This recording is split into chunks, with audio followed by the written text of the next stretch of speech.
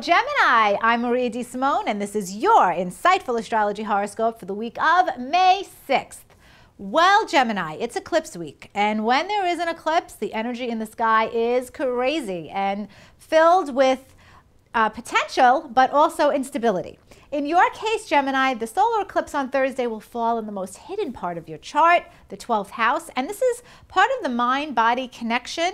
I really want you to kind of carve out time to be alone and maybe meditate or journal or just think about what it is that's holding you back from achieving everything that you want to in your life, because this eclipse could herald a turning point for you on the inside that allows you to then make changes on the outside.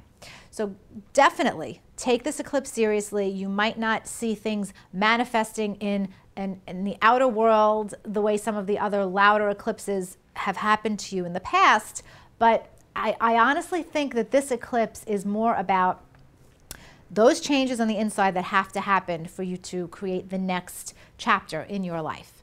Also, on Thursday, Venus will change signs, and Venus goes into your sign, where it remains until June 2nd.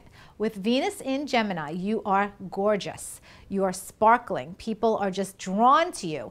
It might also be a time over the next few weeks where you decide to do something to change your personal appearance. Maybe get a new wardrobe, new hairstyle, update your makeup, whatever the case may be. It's about beautifying yourself, and you definitely have the look.